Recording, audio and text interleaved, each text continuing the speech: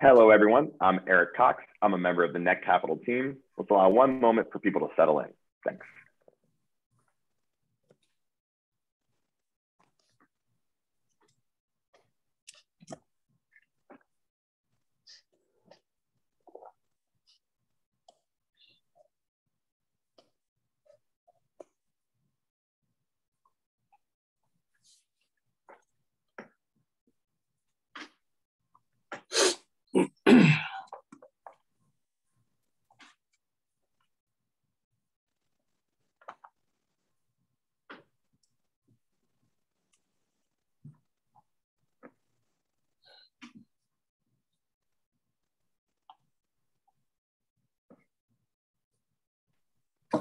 All right, let's go ahead and dive in. Welcome again. Today, I'm excited to welcome in John Bauman and Marshall Kaplan with Launchspace Technologies.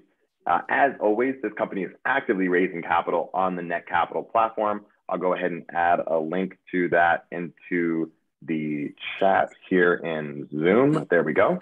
You can go to netcapital.com and search Launchspace, or go directly to netcapital.com/companies/Launchspace Technologies Corporation. I've added a link to that in the chat. A few quick housekeeping items. Please do use the Q&A feature built into Zoom. I know there's also a chat feature, but Q&A makes it so much easier to track all the questions as they come in. And I do want to get to as many of them as possible. And please do ask your questions. That's what we're here for. We really do want to keep this as interactive as possible. So I look forward to your thoughtful questions for the Launchspace team. With all that being said, please join me in welcoming Launchspace to the stage. Come on in, John. Why don't you tell me a little bit about what you're building with Launchspace Technologies? Am I live now? You are. Okay, let's go. So thanks, guys, for considering us. Whether you've invested already, thank you, or you're considering, again, thank you. And tell you a little about what we're trying to do. And I have some notes, not because I don't know my company, but it's so much. I could talk for hours, so I better be focused, especially with Eric. He smiles, I go off topic. We get along too well. I said that in the text. It's counterproductive. So what we try to do is it's space flight safety. And if you saw the logo on our offering portal, it's the global space economy is growing to $1 trillion in the next 5 years is the forecast from the Department of Commerce. And it's all at risk due to orbital debris, due to military threats, due to space traffic management. There's billions of things up there and we can't manage it all.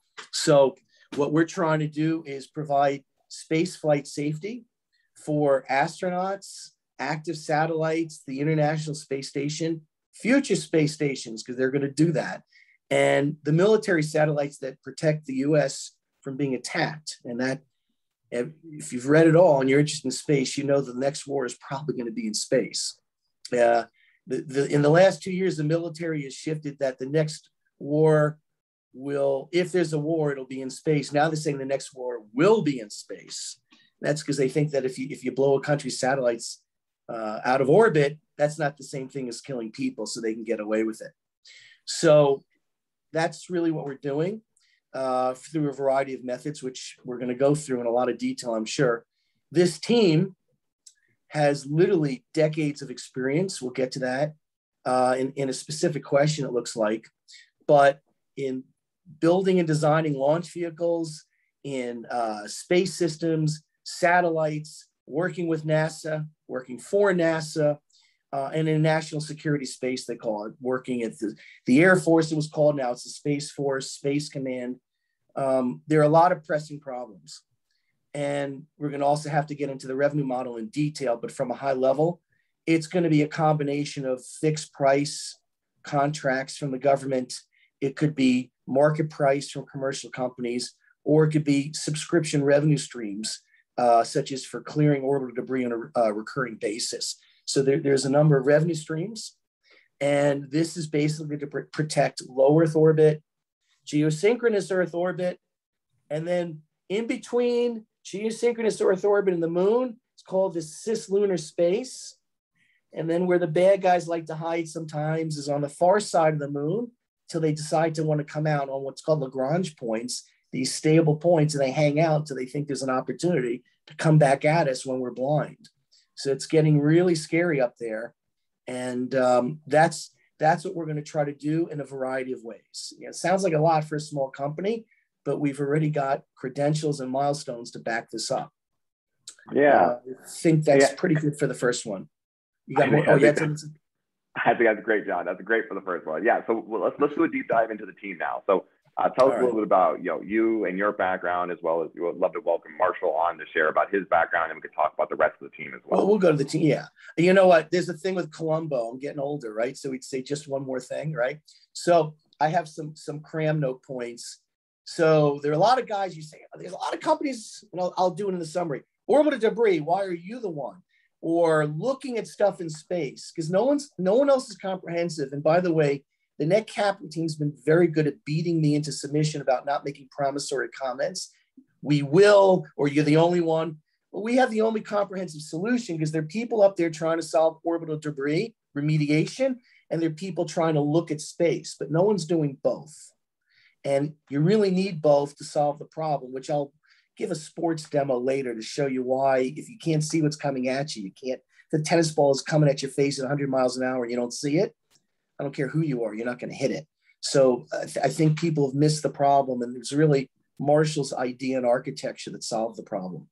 Okay, now, and you would think that all these things, we expect to be able to save the government billions of dollars a year and maintain space superiority, amongst other things. It's pretty critical right now. Okay, now I'm ready for team. I jump back. I'm sorry.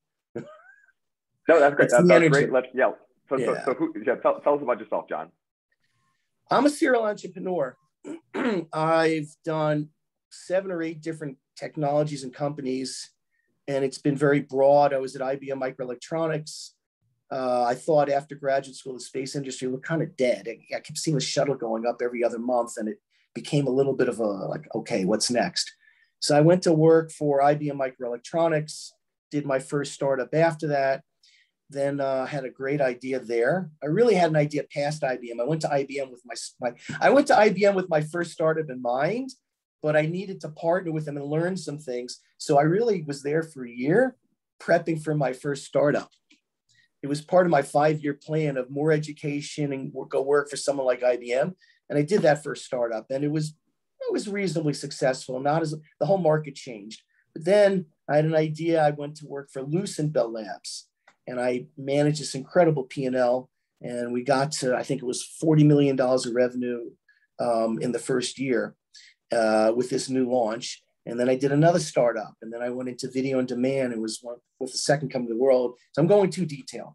A lot of different technologies, all cutting edge. Always. There's never been anything I've done where we weren't the first or second in the world to actually do something. And that's what made it exciting. We were always number 1 or number 2. I don't mean a market size, but I mean to even do it. And that race, I haven't stopped since. My first startup was 1997, but I was prepping for it since 1993. And I knew it would take that long of a burn. So that's the passion, and hasn't diminished in 27 years, even a little. All right, so now with Launchspace, that's it. I hooked up with Marshall. He made the biggest mistake of his life when I met him, and he asked me to be his business partner. And if you did a pan in now, his face will groan. He asked me, I didn't ask him. He had this brilliant idea, and I said, "This sounds great. Let's go do it." And that's me. You want to put Marshall on, but that'll be his bullet point. Oh, put the teams, but you'll put the team up after Marshall. That little team slide I gave you. That sounds good. That's great. Thanks, John. Yeah, I've been in the space industry most of my career. I was a professor at Penn State, aerospace engineering. And after that, I went into a consulting industry and spent a lot of years working with national security space, commercial space. I was chief engineer on 2 launch vehicle programs, and I've helped a lot of the space programs and helped a lot of the technology. We now fly in orbit, so I'm quite familiar with space, and also I had one of the early study grants from NASA to study space debris. So I've been looking at this problem for a long time. And finally, we came up with some very good solutions. We have patents. And so we feel very, very strong about our intellectual properties. And our trade secrets, so to speak. So we're Eric, can you put up the team slide now, please? However you want, whether it's from the PowerPoint. There you go. So Marshall was uncharacteristically humble, and I'm sorry.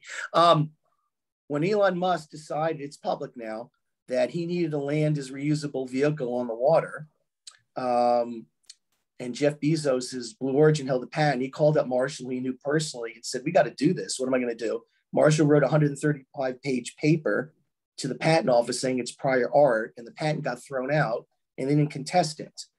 And he didn't do one of the early studies on orbital debris. He thought of it, and it was the first study. And when Skylab was going to crash into the ocean or North America, no one knew where, and NASA was late on the shuttle. They called him up and said, "What are we going to do?" And he was written up around the world for coming up with the technique that NASA used to safely deorbit Skylab when one out of the three gyros worked. He got the thing spinning in an eccentric fashion. I'm not describing it well. And it safely crashed in the ocean.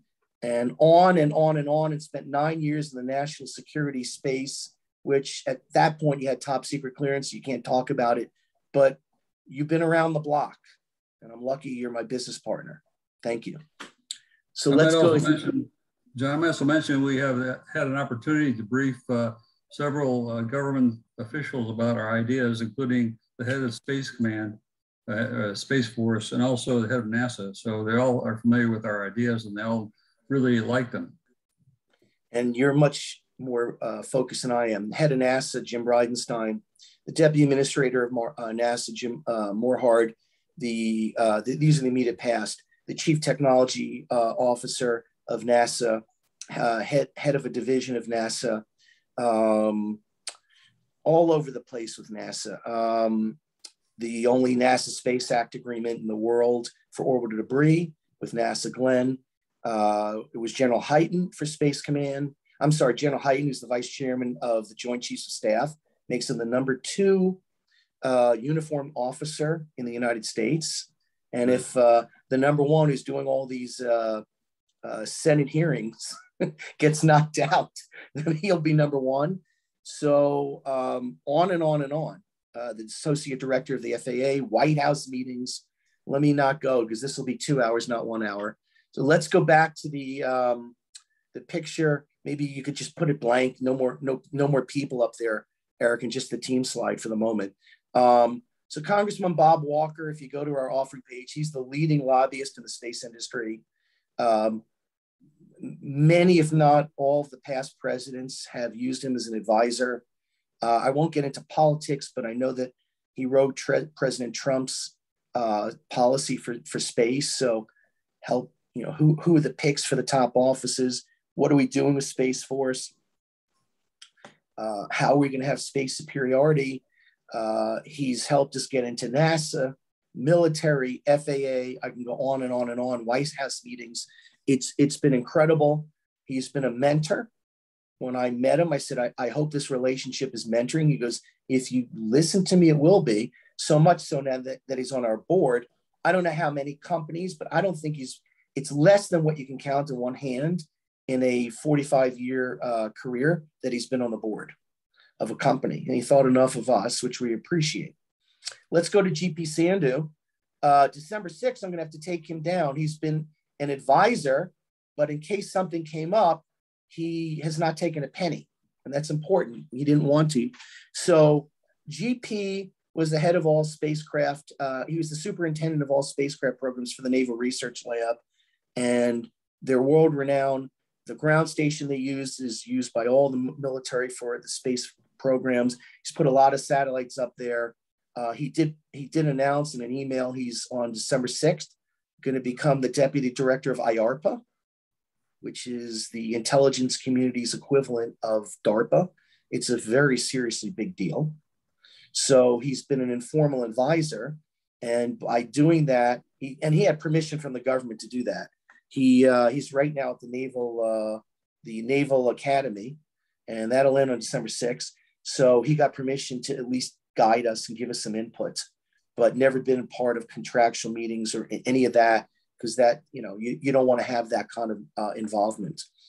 Chris Rollins is at Research Support Instruments, kind of in an unassuming office park, yet they're involved with NASA programs, all the GOES weather satellites that are determining our weather. Where the sensor suite was designed by his team, the NRO, National Reconnaissance Office, NRL. He's been involved in a ton of civil and military programs, many of them top secret.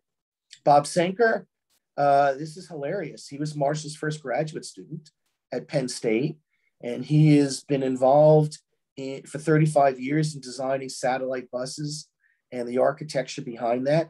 You know, if you don't know the space industry, a bus is sort of the satellite, and the payload is what gets integrated into it, such as an optical telescope to look at what's going on out there.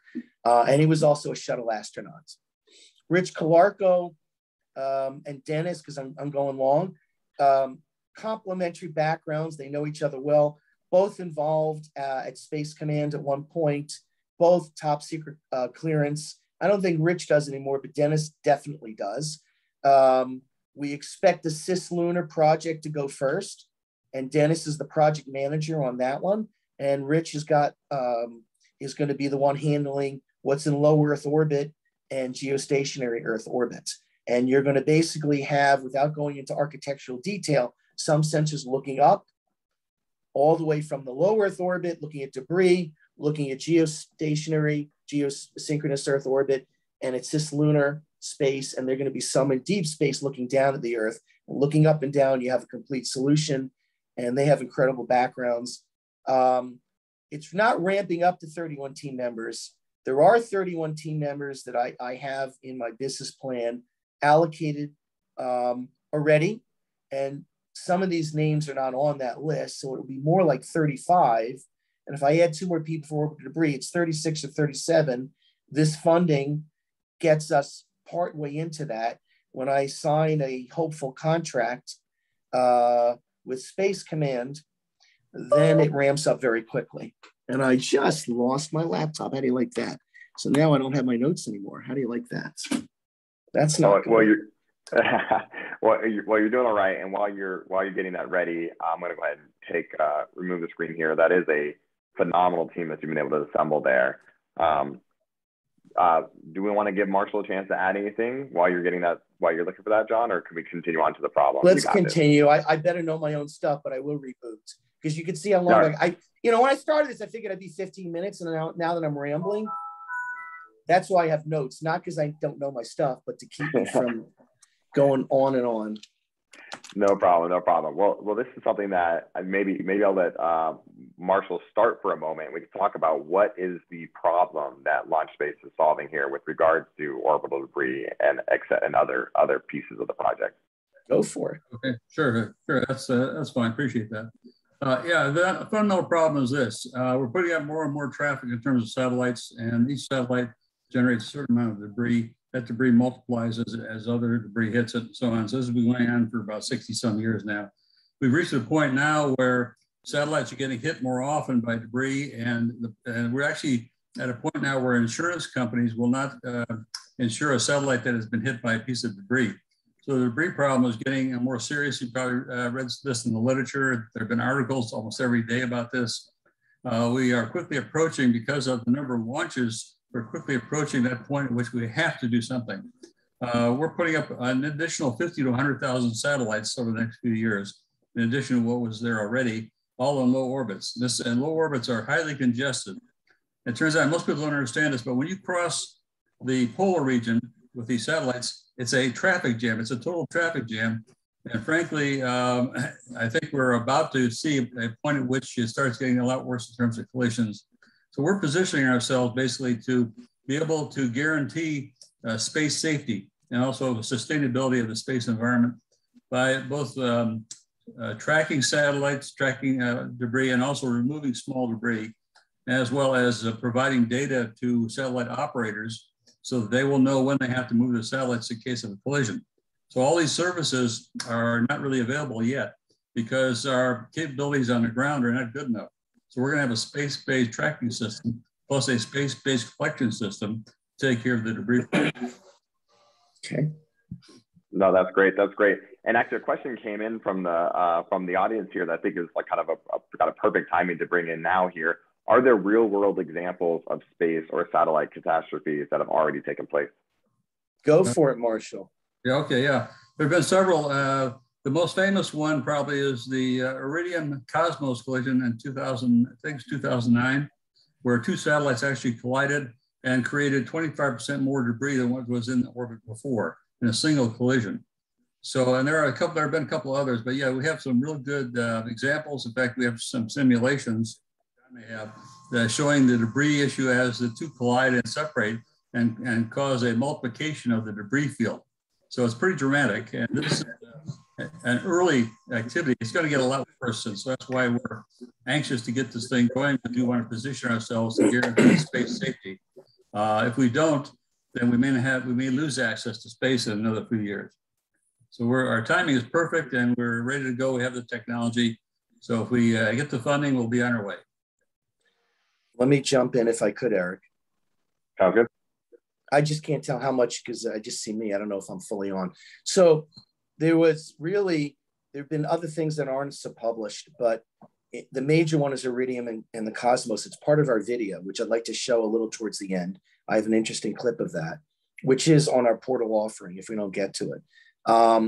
But there was a second one a couple of months ago. So we flew since 1957. We had one that was really well publicized, and that was the major one.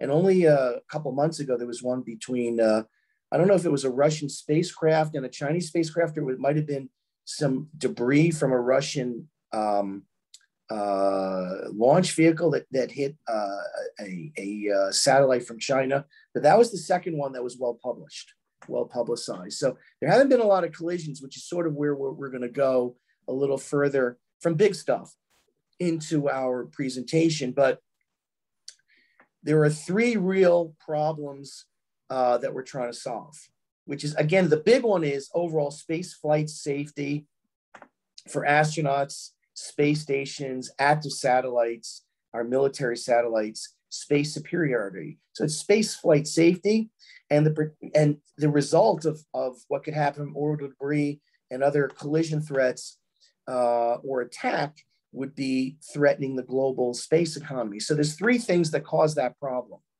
One is orbital debris, which ranges from the danger from about down to a millimeter up to small school bus sized pieces of debris.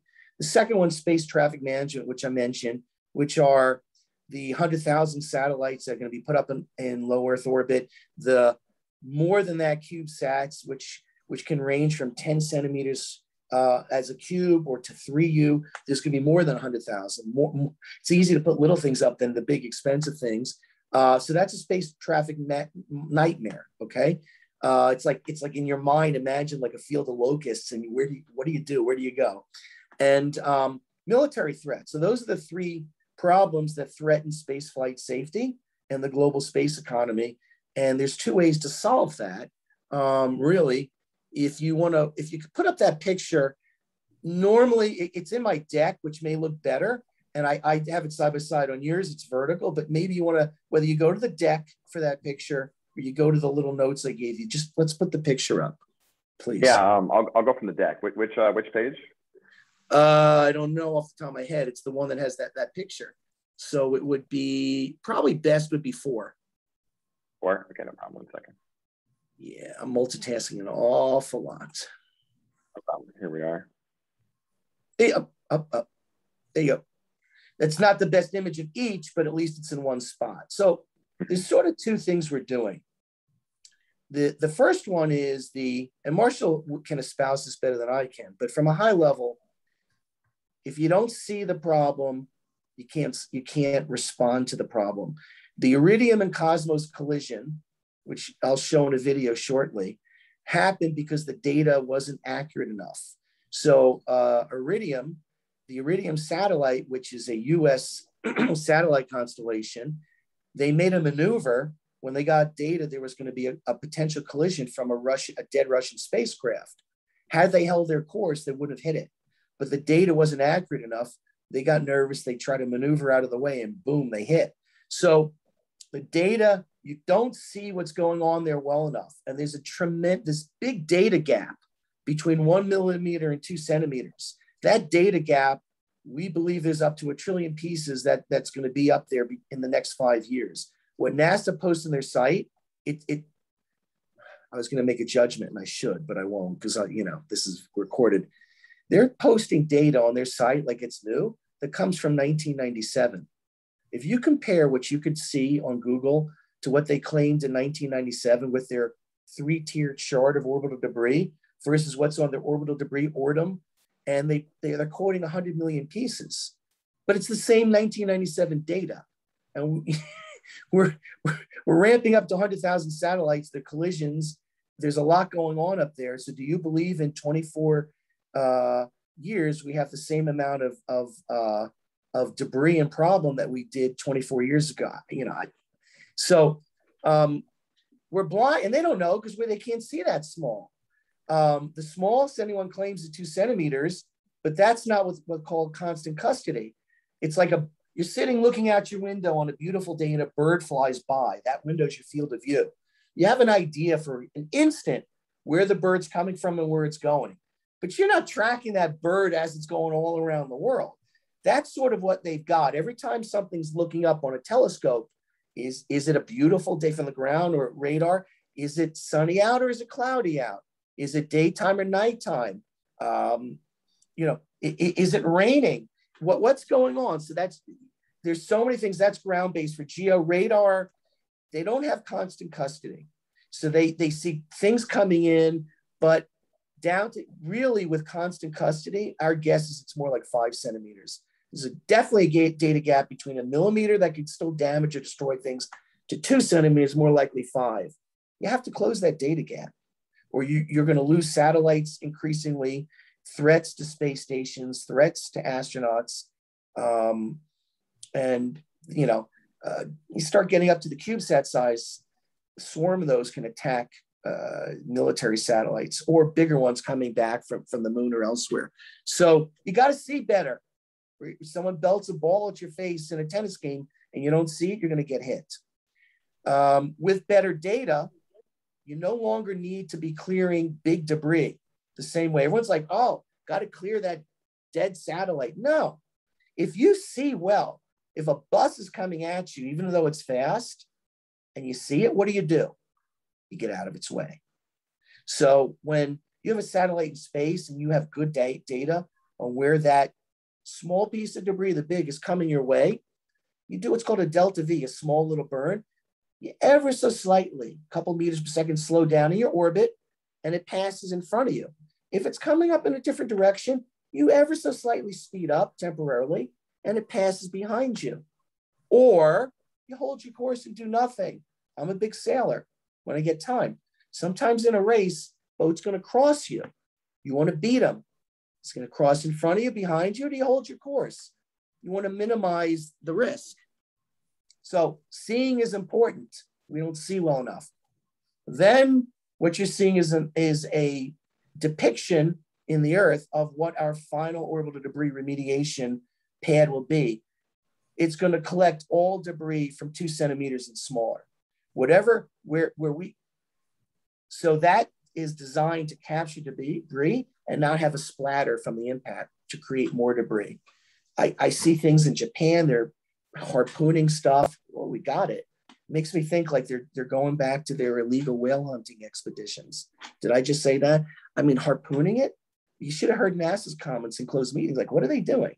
So we're going to capture debris. We're working with NASA. They're helping us create materials for our patented solution so that we can capture debris, but not create this big splash when there's a big impact. And so our strategy is see everything we can see with constant custody, avoid the big stuff, and capture the small stuff. If you can maneuver out of the way of the big stuff, you don't have to spend tens of billions of dollars chasing 30,000 pieces of debris, just a few that might be a collision risk. And that's a much more elegant, simple, and cheaper solution. And again, on and on. You care about money, you're investors, but you want to know that we're not fools and we know what we're doing. And, we've got milestones towards all these things that we're doing. No one else is going on the ISS with their debris solution. No one else has a Space Act agreement with NASA for their orbital debris solution. No one has a partner like Airbus that's put in an in-kind contribution of over $5 million towards our ISS project. So that's the credentials and debris. And the Air Force Research Lab, we had a funded study where we said we can see things better that are risks to military satellites. And we're paid to prove that. And the next step is hopefully getting some sensors via a government furnished equipment, which means we don't pay for it. It's just a joint mission, a public-private partnership to go put the first demonstrator up there to look for these things. So that's sort of what we're doing. And I better move along.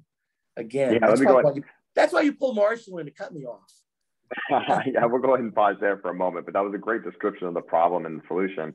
We're about halfway through scheduled programming at this point, so I'd love to remind folks that, as always, Launchspace is actively raising capital on the Netcapital platform. You can go to netcapital.com and search Launchspace, or you can go directly to this link that I'm re-adding into the chat function right now, or you can go directly to netcapital.com/companies/Launchspace Technologies Corporation.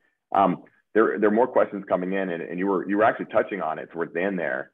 Do you currently have any current or pending contracts with NASA or any notable private companies, example, SpaceX or Starlink? There's one private company that it's under NDA, but they're a space platform that we were looking to potentially use to take us to the equator. It's complicated. You use up a lot of energy to go, let's say, from Kennedy Space Center and do what's called a plane change. You lose 70% of your efficiency. I'm not using scientific terms on purpose because I don't know who's on the call, but getting the equator means you lose 70% as a payload penalty of your effectiveness of that launch vehicle getting to the equator. So there are launch vehicle companies, maybe Virgin is one of them that has small, but that want to go, that have, platforms where they take you up on a plane, for example, and I'm not being specific, and they do a launch from there, but they can fly to the equator and do it. So early stage entrepreneurs, actually Marshall's idea said, you need a customer and we could use some money to close our funding gap this first year. So why don't you give us $500,000 to be your customer?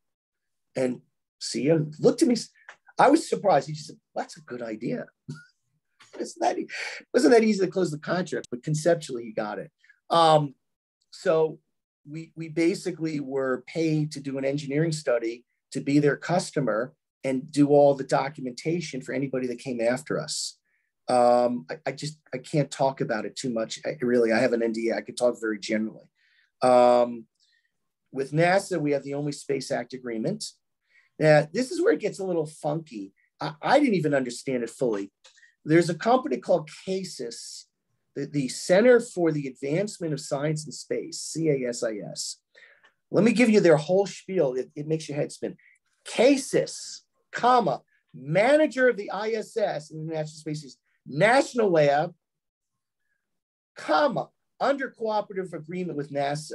What that really means is they gave us a grant and ultimately they're going to take over what Airbus is paying for, and they're going to take a lot of that over because NASA gives them a budget every year to put things on the ISS, but they don't generally give out grants. They gave us a grant towards payments for Airbus, our implementation partner, and we had to pitch NASA on our idea, and we pitched them, and we 2 steps of proposal. So I don't want to say NASA approved it, but it's de facto funded by NASA, I think completely. And so money for our ISS project, ultimately contributing to putting us up on the space station and bring us back after a year so we can examine what was put up there and how it handled the orbital debris impacts, and a NASA Space Act agreement with NASA Glenn Research Center. So that's serious involvement with NASA and Airbus, which is, I'll tell you what, if you want to invest, they're going to be starting tonight, very serious press releases that we had approved that the president of Airbus US that handles Space Group, long to our press release towards helping us. She knows we want to raise money, but we can't say Airbus and raise money. They poo-poo that. That's a separate press release that's going out to all the news wires tonight And then there'll be a second press release Thursday or Friday, which is a Netcapital press release, which is also going out to all the news wires. All the major newspapers will hopefully get picked up. And that's one saying we're raising money on this platform. So I'm not trying to do a cheap plug, but I know, I won't say who. There was one other company that did something like this, but not to this extent. You know who it is, Eric, but let's not say. They did this, and in a week, they sold their $1 million raise out. I've been too busy running the company to think of this, but we're doing the, just saying, I'm not exaggerating. You'll see press releases if you Google starting probably tomorrow on what we're doing in a big way. So a couple of exciting players in the space working with you, bringing us back to that question that came through. I do want to keep us along here because we only have about 20 minutes left here. So I still want to cover market, business model, and then some progress so far. But let's dig into market. So for those who are unfamiliar, how large is the market? And I know there's several segments of the market, but even if you just want to focus on orbital debris, or if you want to expand upon, let's focus on the market. Yep. Yeah. Go ahead. And because I jump around, I've really covered. I touch on everything, so I can go through it quicker as we go. It'll accelerate because I'm touching everything because I'm going. So market, I think 2019, the global space economy was 420 billion. The U.S. space economy in 2019, I've been quoted by the Department of Commerce, by the founding member, the director of the space office of the Department of Commerce, was about 330 billion. So you could tell the U.S. was overwhelmingly the large share of that. So they forecast that in 5 years, we'll be at $1 trillion. And we were one of, I think, 4 or 5 featured companies. Say what you want, no politics here, but in the Trump administration, Wilbur Ross was the Secretary of Commerce, responsible for a $4.4 trillion budget. He invited our company as one of 4 at one of his panels at the Economic Library at the Department of Commerce. There were a few hundred people, like high up in all the intelligence community and C-level executives from defense contractors and very high up in government. And Marshall was one of the panelists on space risks and threats. And I could have gone, but I didn't want to do it. But there were 4 people invited to have breakfast with the Secretary of Commerce. So I feel very confident about at least the numbers that they've told us, because I've been in the meetings and we've had White House meetings. I feel comfortable with the market size is very big. And they think in 5 years, $1 trillion. At 10 years, they're not sure. They're just saying 2 to 3 trillion. So it's not a tiny market. I'm not saying that we have, there's a segmented available market and penetrated available market and total available market. What we're claiming is we're here to provide space flight safety for that 1 trillion and growing market through what we're doing. And the biggest threat we believe is orbital debris and space traffic management. And there's the economic threat isn't as big to the military piece, although those satellites could be $1 billion or more, but the threat of attack is pretty high if they're taken out. So that's the market size, and it's big. And everybody knows you're going to have to spend billions of dollars to clean up orbital debris. What's the smartest way to do it? And we think we're the smartest way to do it. That's great. No, that's great. And I know you also, go ahead, Mark. Eric, let me interject something. This problem has to be solved. It's not an option. If we don't solve it, we could lose access to space altogether, killing $1 trillion business a year. So this is pretty important stuff. And I think you have to realize that what we're doing is we're going to provide a service for every satellite operator that they can't get right now. And that service is keeping their spacecraft safe from the debris. That's one of our main revenue streams. Secondly, we'll have national security contracts, I'm sure, to help the Space Force. And there's a lot of we believe we will have, never sure. Yeah, I know, but the Netcapital's beating that into us, so thank you. Do appreciate that. Thanks. Go ahead, Marshall. We've already had a contract from the Space Force, the geostationary problems, and we resolved those, as John mentioned. But much of our revenue streams will be under subscription, because we're gonna provide a service, an ongoing service to satellite operators, constellation operators, to keep their space path, so to speak, clear of debris so that they can be safely flown. And this must be done. Okay. Did you want to get into business model? Or I'm trying to accelerate now for both our sakes. Yeah. Or did you have something to say, Eric? No, that's great. I think that's great. Yeah, let's continue along with business model. I'd also like to circle back since I know you guys have substantial intellectual property, so I'd love to get into defensibility and IP after that, but feel free. All right, well, that's easy. There are 4 patents and there's a ton of trade secrets. Marshall's, look him up. He has defended a lot of companies for expert witness in their legal cases, and he's won. I shouldn't let. He represented one company, and they got $100 million win, and the one that lost came back to him after that at some point to represent him. So you got to trade off what's going to be a patent, what's going to be a trade secret. And I don't care how good your patent is; it does a lot for you. But sometimes you want to keep things as a trade secret because you don't want to provide a roadmap for someone to try to be a fast follower. So it's a combination of patents and trade secrets, but there are 4 patents. And the critical one, which we were happy we got, we did it on an expedited, we pay an extra fee for that, was because everything in low Earth orbit, it's approximate. The higher you are, the longer it takes to orbit. The lower you are, it goes faster. It's faster, but about at the typical altitudes that the satellites would be, it's about 50 minutes to do one orbit. And that's wrong. It's an hour and a half, but the orbital debris is crossing the equator once every 50 minutes, approximately. And we're just going to line up the orbital debris pads where that is at the altitude and at the equator. So when the debris crosses the equator, it's sort of past collection. It comes to us and hits the pad, and it's the small stuff. So that's sort of the elegance to Marshall's idea. Instead of chasing stuff and spending billions of dollars, you put these very, very large pads up there because just orbital mechanics, everything in low Earth orbit has to cross the equator. It's like, did you have basic math? The only lines that don't cross are parallel lines. But John, a parallel line, John, Marshall, we're on short time. I know, I won't take long. Yeah, go ahead. Understand that orbital mechanics tells us that everything crosses the equator every 50 minutes. So everything in low Earth orbit crosses, including satellites, debris, and everything every 50 minutes. Our solution is in the equator. It's over the equator. So we've reduced a 3-dimensional problem to a 2-dimensional problem. And that saves us billions of dollars right there. And love that. No, that's a great addition. So the patent is to protect actually orbital debris remediation operations in the equator. And that's not specified, even though there isn't so much in GEO. We have 2 patents. It's really for near Earth orbits and geosynchronous Earth orbits. So if someone wants to try to do debris clearing in any fashion in the equator, that's infringing on our patent.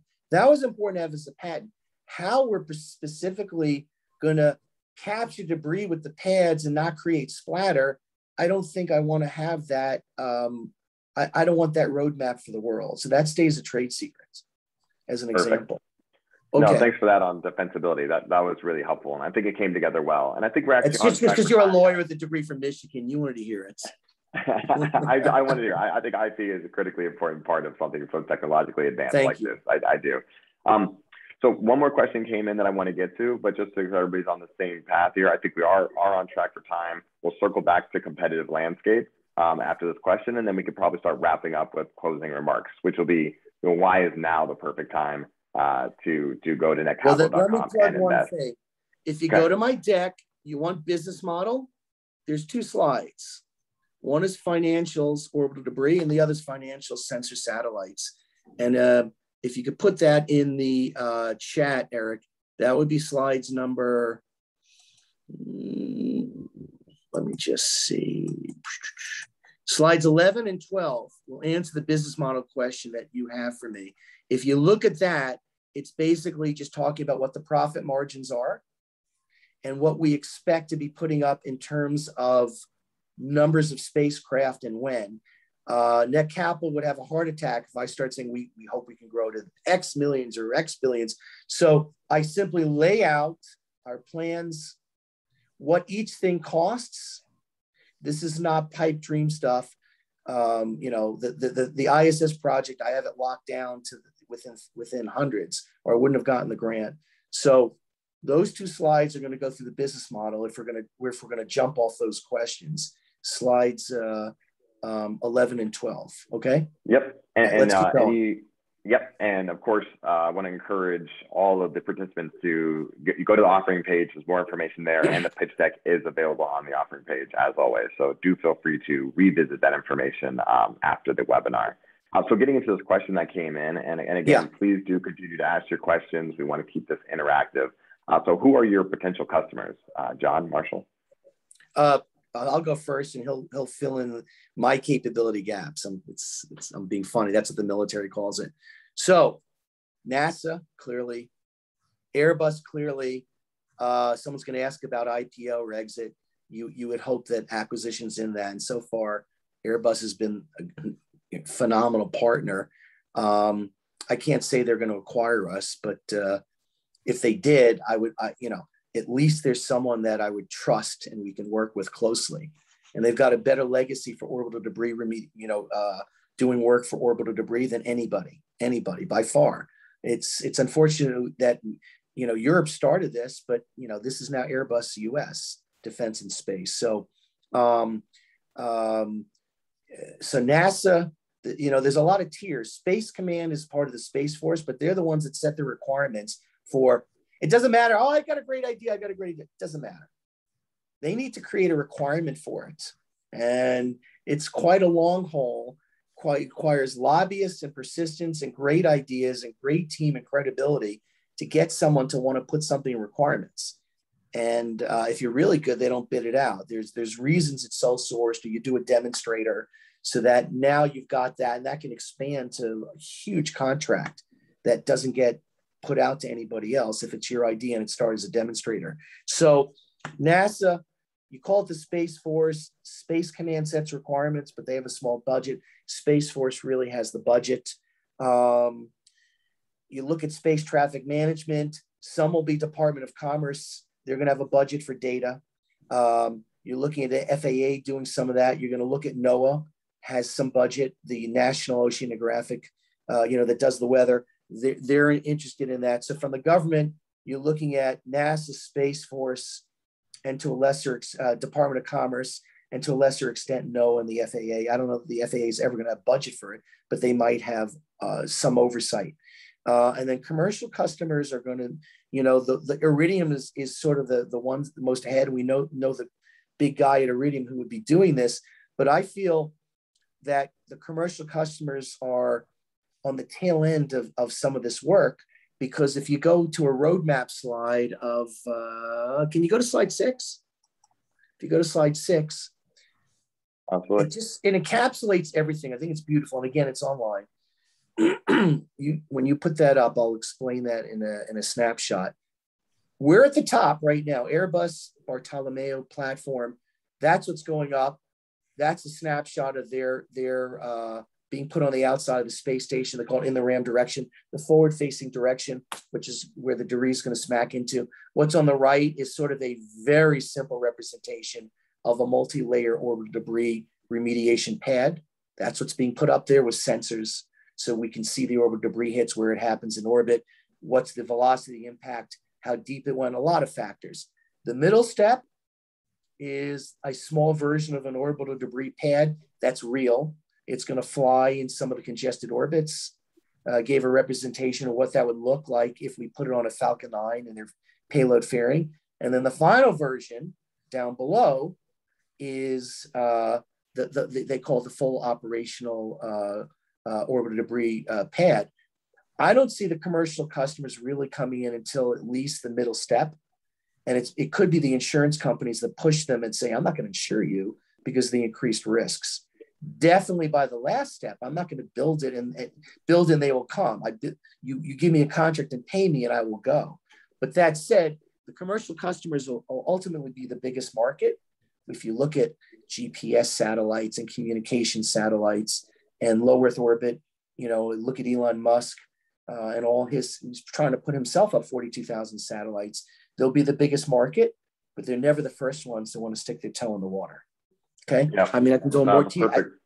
And then the slide again, those 2 slides on financials will cover sort of what we expect to get paid for these things.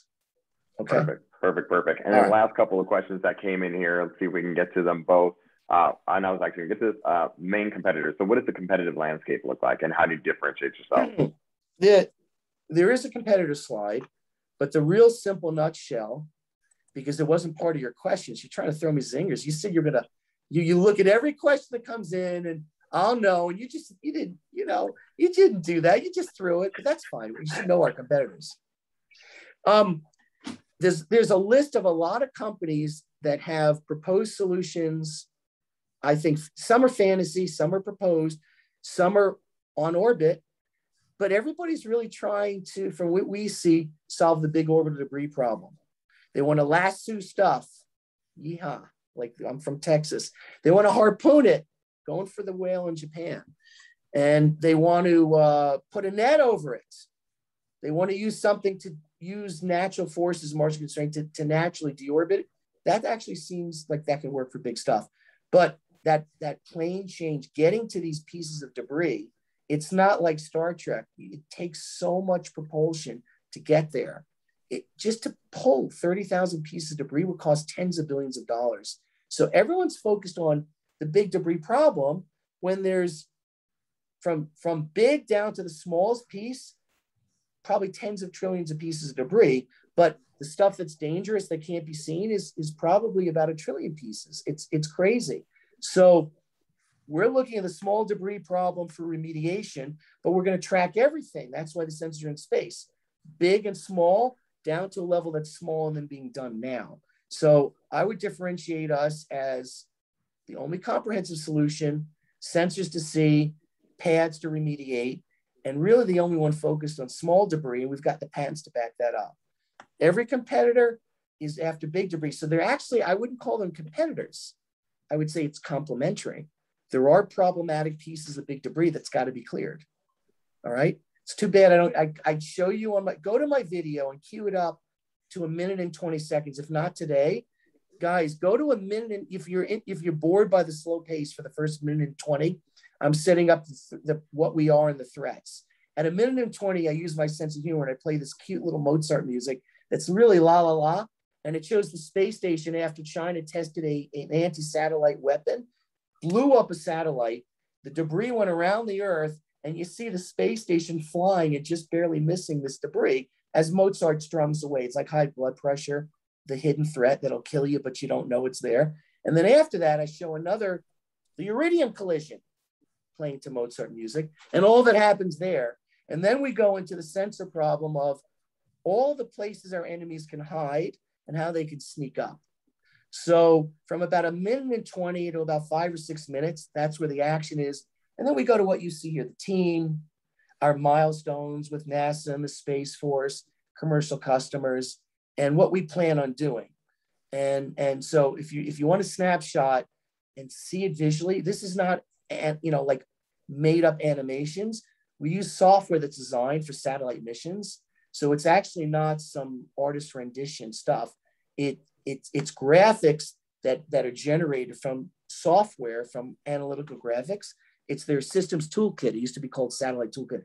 It's actually what things look like. The moon and the sun lined up. They're the right size and right distance. All the problems from 1 minute and 20 to about 6 minutes. Go click on the video.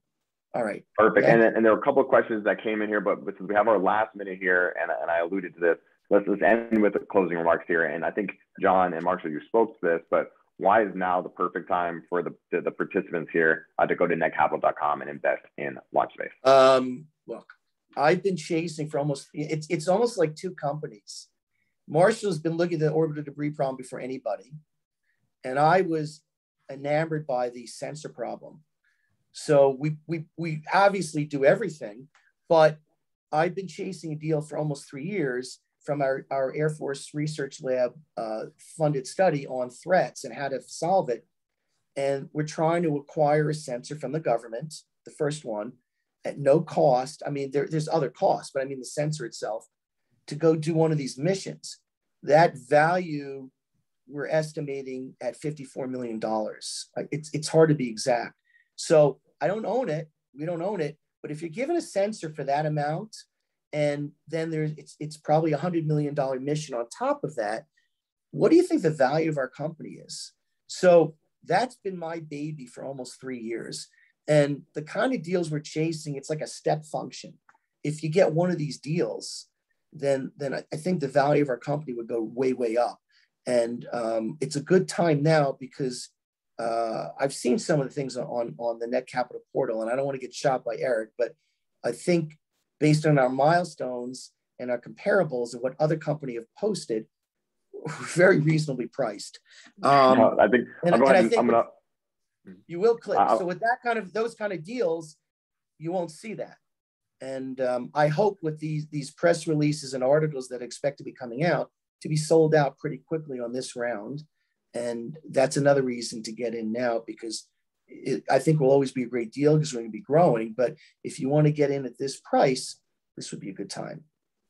I think that's a perfect way to bring us home here. I'm going to go ahead and add a link to the offering page one more time. Of course, as we mentioned, Launchspace is actively raising capital on the Netcapital platform. I also want to thank all of our attendees for coming in, the participants for asking your questions. It was very thoughtful and I appreciate it. I always love hanging out with you, John and Marshall. Thank you so much for coming and sharing with us about Launchspace. And of course, as always, this has been recorded and will be uploaded to the Netcapital YouTube account. I'm going to go ahead and add a link to that into the chat right here. So if you missed any of it, or if you want to share with someone who you think might be interested in learning more about Launchspace and potentially investing, please do share generally. So again, thanks for joining in and asking your questions. John and Marshall, always a pleasure. Enjoy the rest of your evenings. Thanks, everybody. Bye and now. Put questions on the discussion portal if I missed something.